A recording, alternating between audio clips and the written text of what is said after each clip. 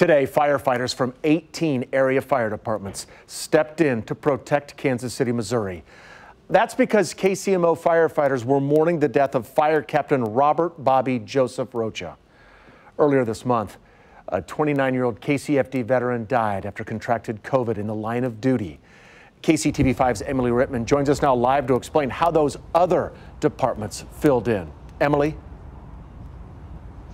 Brad, those firefighters from 18 different departments representing 11 counties answered 911 calls in Kansas City, Missouri to allow those firefighters to pay their respects and mourn. Today was very tough for Kansas City. Bob is a loving, caring, strong, gentle, ultra-friendly superhero who had a knack for having fun, an extreme pride in his vocation, and an awesome ability to make and keep friends who he loved.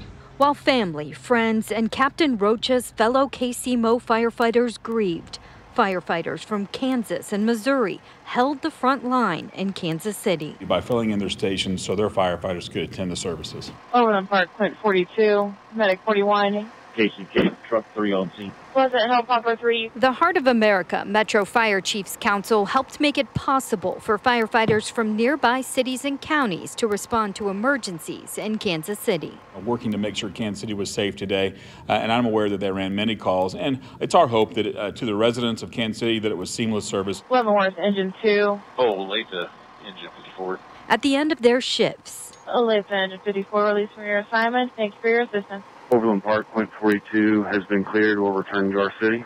Point 42, returning to your city. Thank you so much for your help today. the visiting crews returned home to continue to fight both fires and COVID-19 in their own communities. It's not an assignment anybody wants, but it's one they're proud to have.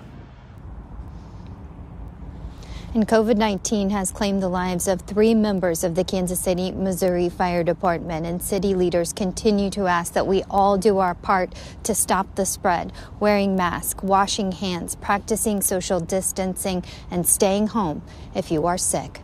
Reporting live, Emily Rittman, KCTV5 News.